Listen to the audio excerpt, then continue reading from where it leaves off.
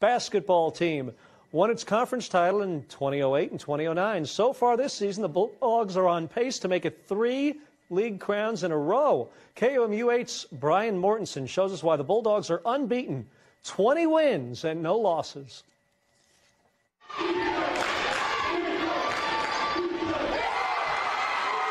Trey Chisholm anchors the Bulldogs. The senior averages over 14 points per game to lead the team, but remains humble about his role. Just get everybody motivated to play. I'd rather share the ball than score, so it doesn't matter. As long as everybody's motivated to play, and I make sure everybody just knows the offense we're running and the defense we're running, that's all I do. He's a good leader, you know. It makes it easy for us. Just take easy shots, gives the ball around, get rebounds, run it a little bit.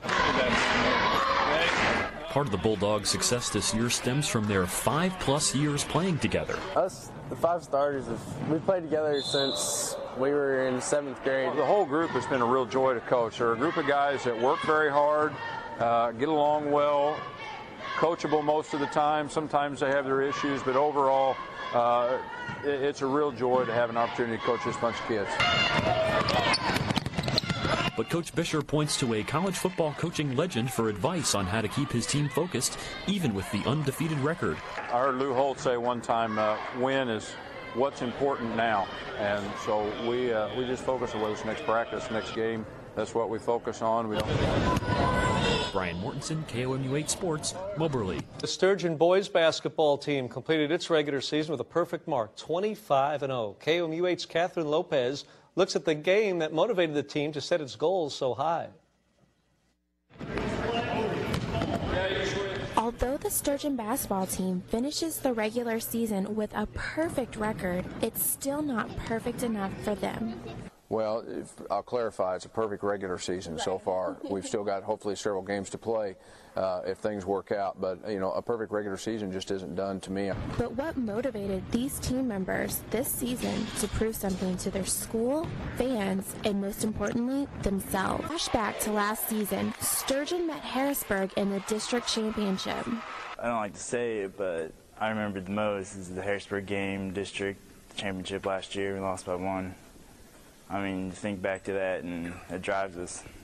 That 1 point drove the players back into the gym during their summer break to lift weights, get stronger, and improve their game, both individually and as a team. That any time over the last 9 or 10 months that we were working and somebody maybe was not doing quite what they should have been, all we had to do was bring up that game, and it brought everybody's attention back to where it needed to be. Coach Boucher says that Harrisburg game was the fuel to the fire that helped get the boys over the hill and headed into the playoffs with a perfect record. Catherine Lopez, KOMU8 Sports, Sturgeon. The Sturgeon boys play Slater Tuesday night in the first round of district playoffs. 27-0 Sturgeon against Fayette. Fitzsimmons, John Rita, and Moberly. Sturgeon Dominic Johnson passes to Corey Hicks, and he nails a 3 as the Bulldogs build a big early lead. And more Sturgeon early in this one as it's Garrett Kelly dominant on the inside. He finished with 23 points. Fayette would keep this one close, though. It's Christian brought us with a nifty move, but once again, Kelly kept the Bulldogs ahead. Another layup. Sturgeon still perfect, 70-64 win. Oh, really happy. Kind of scared at the end because they started hitting a lot of threes, but it's fun. I'm just happy, excited. Teammates really picked me up coming down the stretch, and they were there for me. Really tried picking me up. I just kept taking the ball to the basket, hoping I get over the hump. Same arena. Same teams 29-0. Sturgeon playing 28-0. Wellington Napoleon. His point guard for Sturgeon, Dakota Reeves, who actually puts it in. 2-2 Bulldogs. Then it's Hicks to Reeves again, this time for the long passes. He puts it in, 4-2 Sturgeon. Then it's going to be Trey Chisholm finding Dominique Johnson, who lays it in for Sturgeon one more time. And then just before the first quarter is over, it's Chisholm again, pulling up and hitting the 3. And Sturgeon goes on to win this one 66-61. Sturgeon will play Thursday at 1:40 in the Hearn Center. That's right, Hearn Center. Home, the Sturgeon boys basketball team had a perfect 30-0 record heading into its state semifinal game today with Clever, a school located south of Springfield. The game played at the Hearn Center. Back to the Hearn Center for some hoopage. Fans fired up with with that T-shirt toss and fired up for Dominic Johnson, who nails a three. Sturgeon by 7 at halftime. Then another big play by Johnson. He gets the layup to go. Sturgeon with a double-digit lead heading into the fourth period. Clever tried to fight back. Jeremy Dressler with the score, but with a minute to go, Dakota Reeves puts it up and in, and the Sturgeon Bulldogs win to advance to the state title game Saturday.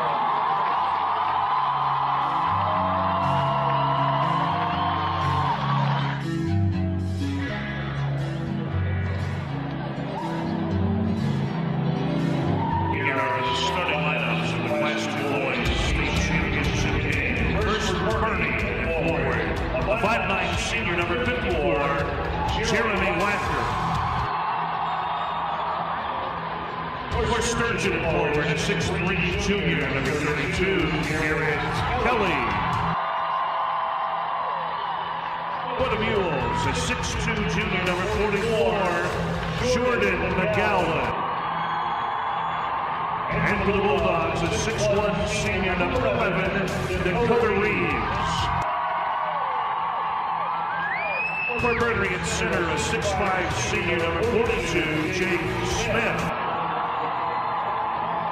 And for the Bulldogs, a 5'11" senior, number 31, Trey Chisholm. Playing guard for the Mules, a 6' senior, number 22, Jacob Owens. And for the Bulldogs at guard, a 5'11" junior, number 5, Dominic Johnson. For Bernie at guard, 5'10" senior, number 12, Jake Welch.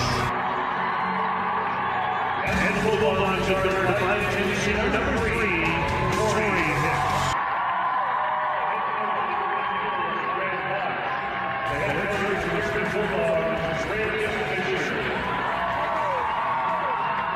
Bulldogs, it will be senior Tori Hicks, junior Dominic Johnson wears number 5, Trey Chisholm, senior guard Garrett Kelly's inside, and Dakota Reeves. Meanwhile, for the Bernie Mules, it will be Jake Welch, number 22, Jacob Owens, Jordan McGowan, Jeremy Walker, and Jake Smith. And now with the play-by-play, here's B.J. Schulte. The Bernie Mules will be in their road blue uniforms with some white trim. They'll be going left to right on your computer screen. And Smith on the inside, both average 14 a game for Bernie, as the Sturgeon Bulldogs will try and get on the board. A minute and a half into this Class 2 championship game is Dakota Reeves on the left side.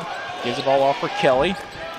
As the Bernie Mules play man-to-man defense, Dakota Reeves dribbles down the left side of the lane, kicks it back out for Chisholm as they try and get some rhythm going offensively as Chisholm drives, kicks it back out for Kelly, gets inside the paint, kicks it back out. Chisholm a long three-pointer left wing. He answers a three of his own, makes it 5-3. Chisholm was left open. They dropped off him to try to stop the penetration, and he drilled. And he'll do it for the first quarter, 21-14. Sturgeon on top, and Dominic Johnson can really create some offense for his team, both for himself, and he's also picked up a couple of assists, especially right there. Lane Aaron's open on the baseline. And the subs off the bench for Sturgeon. Taylor Wells comes in, knocks down a three.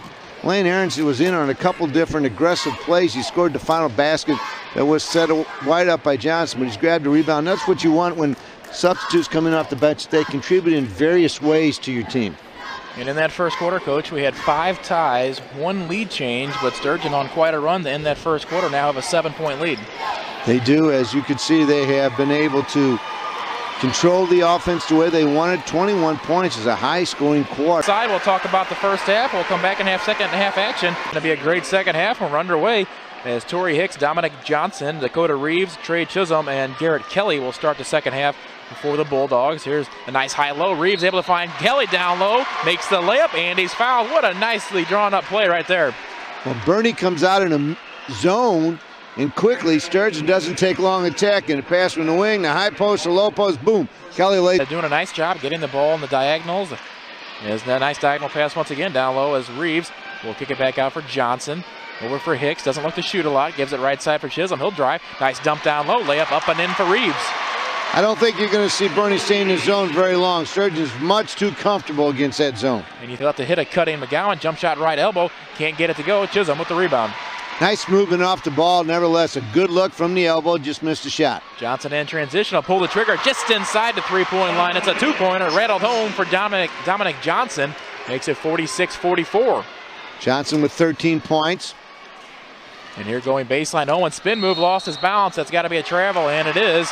And that's one thing we didn't talk a lot about either, Coach, at halftime, the turnovers. Both teams took care of the basketball. That's just the 6th turnover for Bernie, only 3 for Sturgeon, and we've played into the second half now, approaching 20 minutes played in this game. Fundamentally one of the best games we've seen in a long time. Here Johnson in the corner for Garrett Kelly, holds the ball. Now he dribbles, looking for movement, and you're right, the Mules switch back to their normal man-to-man defense. As Torrey Hicks will dribble between the circles, 5:05 left third quarter action.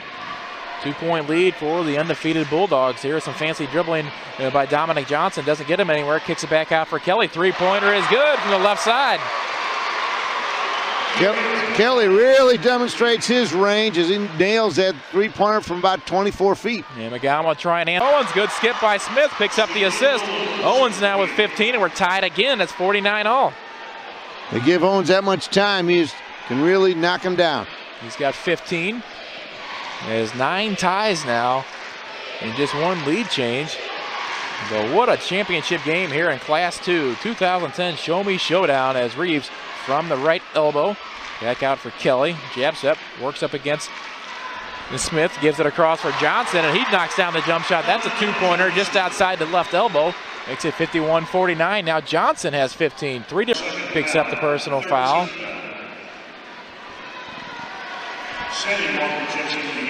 Now check that, they might have given that one to Jeremy Walker. They flashed out number 54 up on the scoreboard. And it is on Walker. So now 3 team fouls for the Mules. No fouls yet on the Bulldogs in the second half. 3:10 left third quarter. As here is Chisholm trying to break down the defender. Gets by McGowan, pulls the trigger from the free throw line and rattles home. Nice move by Chisholm, as he seems to be much more effective when he does that instead of settling for the long three-pointers. It appears they are just leaving everything out on the line. A great effort by both teams here tonight. Bernie Mules have had a very strong program in the last couple of years. They're disappointed they did not make the Final Four last year, so they don't want to miss out on any opportunities this year. They're down here at Mizzou Arena. 53-51, Chisholm down the left side with the left-handed layup. Nobody picked him up, nobody slid over, and Chisholm all the way to the basket. He now has 16, that's a game high. It's in 15, and Garrett Kelly has 11 points along with 5 rebounds. Listen to the crowd over there for the Bernie Mules. They're on their feet. Class 2 championship game, 4th quarter underway, 2-point ball game as the Bulldogs trying to finish the season undefeated. They trail by 2. Garrett Kelly, top of the key, left side for Hicks. Hicks holds the ball. Waiting for movement, finds Kelly. Kelly gets it back to Johnson. Johnson will try and attack the basket. Instead, gives it inside. Reverse layup, up and in. Taylor Wells. What a pass by Dominic Johnson. That's a set play. Wells comes off a weak side pick, fakes a cut to the perimeter, uses a pick, comes underneath, lays it. The dribble baseline, gets to the left block, goes in for the shot, got it up over top of Kelly, but I think Kelly changed that shot just enough so he missed it. Hicks in transition. Here's a 3-point shot. Taylor Wells just knocked down a reverse layup. Now he drains a 3, and it was contested. That gives this with 7 minutes to go, 6:57 to be exact. But, you know, I think I smell OT in the air around here at this possible situation. Each of these teams is so tough internally. They're not afraid to take that open shot if it's inside. They're not afraid to make the pass. They use picks. You can see off the ball the picks against the Sturgeon zone or setting up the perimeter shooters. They aren't just getting open. There's a lot of inside picks being made by the post players who are sacrificing themselves to make the pick to set up the shooter. And the same thing happens for Sturgeon, as these are 2 well-drilled, well-coached, very, very good basketball teams. And so it will go back as you hear the crowd. Sturgeon Bulldogs fans like it. The Bernie Mules fans, well, they hate it, as it's Tori Hicks, Dominic Johnson, along with Taylor Wells, Chisholm, and Garrett Kelly on the floor in this fourth quarter. Nice pump fake. Chisholm pulls up from the jump shot, and it rattles on. Great use of the pump fake. 2:17 left. 29 points for Trey Chisholm at 77-74. As the pace continues to increase, I don't know how that's possible. If they're blistering up and down the court. Let's look at the timeout situation. Sturgeon has 3 timeouts remaining. Bernie just 2 timeouts. Bernie has been called for 10 fouls, so Sturgeon will be in a double bonus. Sturgeon has been whistled for 7. Therefore, Bernie will be in the 1-and-1 situation. We're starting to see these situational substitutions occurring so that fouls can be made defensively. We're down to 2:17. What a ball game, B.J. Schulte. Have to tip your hat to him. Puts it up. That one's short, but he does give the Bernie Mules a 5-point lead. Chisholm comes down with the loose ball. Dominic Johnson re-entered the game. Kelly on the right side, left all alone. Long three-pointer. Count it! Count the 3. Lead cut to 2 and a quick timeout. That was from way downtown. Garrett Kelly drained it. He has 14 points, and it's all of a sudden back to a 2-point deficit. Kelly just in, touching the ball for the first time in quite a while. Many times you tell your youngsters, well, don't take that 3 until you feel like you're in the flow. That sure did not stop Garrett Kelly. He took that pass, and you could see he set his feet, he eyed it up, and boom, drilled it. And it cuts the lead down to 2 points as we're having a terrific scoring. We see the fans are all involved in this game. The cheerleaders have an easy crowd to lead in cheers. Bernie Mules have a large contingency, as do the Sturgeon Bulldogs here. In the Class 2 session, both boys and girls, I think we've been here both weekends, has been the most entertaining. The semifinals were unbelievable over at the Hearn Center. You can hear the crowd here today. It's just outstanding, the amount of people that have jam-packed into here. We have already crowned an undefeated championship in Class 2 girls. Sturgeon going for it. As Garrett Kelly just knocked down the big 3-point shot. Cuts the lead to 2. He's here as Welch, runs the baseline, gets the ball in for McGowan, right back for Welch. Maneuvering through traffic, gets up into the front court, under 2 minutes left. No need to foul for the Sturgeon. They've cut the lead back to 2. Ball tipped out of bounds. Garrett Kelly thought it was off of Owens, but they say stay with the Mules with 1:48 left. Ball inbounded for Welch, back out for Owens. Gets it across for McGowan, 1:40 left. They don't need to foul or pressure Chisholm. He has 4 fouls. He's got to be careful out there. As pass over for McGowan, and picking up the foul, that's number 14, Lane Ahrens, will pick up the personal foul, his 4th. And it should be the 10th team foul. That should be double bonus now. On that possession, BJ, I thought that the Bernie offense was a little tentative, and they were forced out of any type of aggression towards the basket. You could see it was the Sturgeon defense that looked confident and aggressive. Let's see what happens here as now the foul situation becomes so relevant. And I'm be corrected here. It is just the 9th team foul. McGowan's free throw, front end, very important. He makes the free throw, puts the lead back up to 3. Now with 27 points and 17 of 20 for the Mules from the free throw line. That's 85%, as McGowan will try and make it a 2-possession game. Puts it up, 2-possession, 80-76. Chisholm again, same situation. They don't have to panic. Still 1:30 left. Just get a good shot. Chisholm will pull the trigger though, left side, and he drains the 3 from 3 feet beyond the 3-point line. Cuts the lead to 1. That's 2 straight long 3-pointers for the Sturgeon. Is here. Walker double team, trying to split through the double team, kicks it out for McGowan. We have a ball game, 80-79, 1:15 left. McGowan, middle of the floor between the circles, gives off for Owens. Still trapping. Chisholm knocking away from behind to Johnson.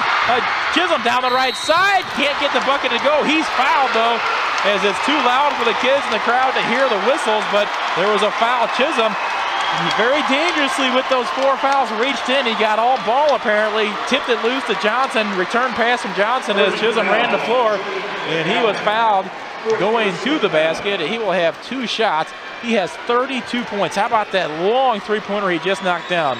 And further, as he had this breakaway layup, he slowed down and used his body to draw the foul. So even if he missed a shot, he was going to give himself the opportunity to shoot some free throws.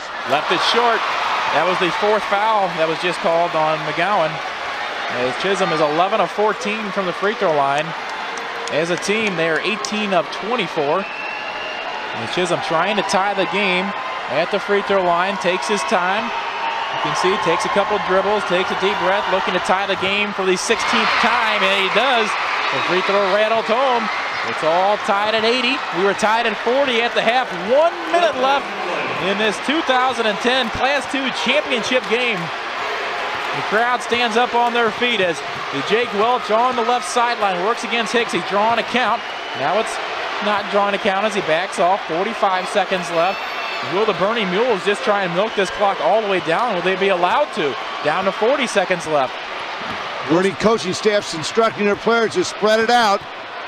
1 timeout left for Sturgeon, 2 timeouts left for Bernie. Clock ticks all the way down to 30 seconds left. Owens dribbles inside the 3-point line, back out, weaving through traffic, drives, dumps it down low. Walker, pump fake goes up, knocked loose. McGowan can't get the putback to go. Kelly with the rebound, 20 seconds left.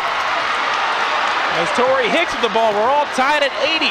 15 seconds left, up into the front court. Hicks, will they use a timeout? Not yet, 10 seconds left. We're tied at 80. They spread the floor for Chisholm, down to 6. Crossover dribble, spin move, into lane, goes up for the shot. It's blocked for the foul.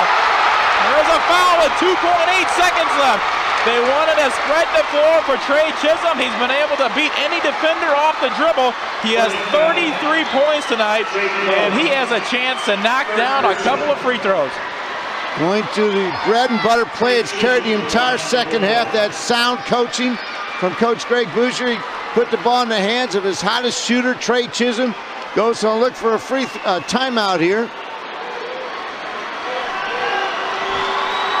As Chisholm again takes his time. He's shooting 80% tonight. 12 out of 15. Free throw up. Good. And the Bulldogs lead by 1.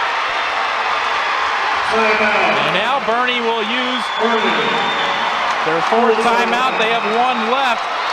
As the crowd applauds, as what an atmosphere. This is just jam-packed here at the Mizzou Arena. 2.8 seconds left to be exact. Sturgeon leads 81 to 80. Now for Bernie, they could be drawing up 2 scenarios. If he makes it, if he misses it, with just 2.8. If he misses, you're not going to have a lot of time. If he makes it, they may be able to get the ball up further up the court and use another timeout, but there may not be enough time for that either. With 2.8 seconds, generally there is a reaction time that's per minute. There's a 1 second reaction time generally. So if you inbound the ball, you probably don't want to take a chance of calling another timeout because you've lost at least 1 second. Takes you down to a second to go. I think you're exactly right. They'll be drawing up an inbounds play on a basket and on a miss.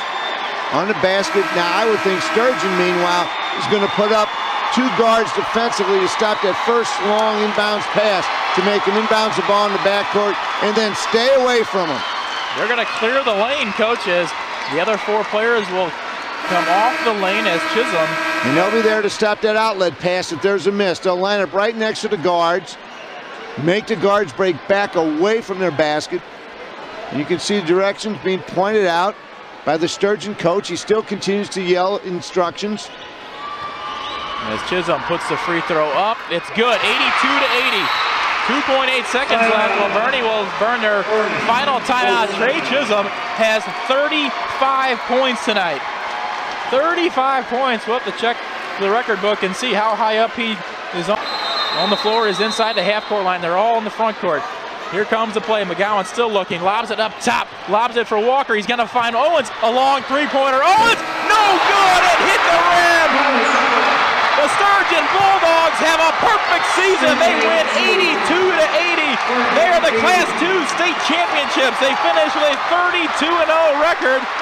What a scene. They storm the court. But credit the Bernie Mules, a well-drawn-out play. They had the guy they wanted to shoot the ball from the left sideline. He got a clean look. It was about 30, 35 feet out, but it was a clean look. Hit the rim, no good. As the Sturgeon Bulldogs become our 2nd undefeated champion of the day. The Class II girls champion, the Harrisburg Bulldogs, finished their season undefeated. The Sturgeon Bulldogs 32-0.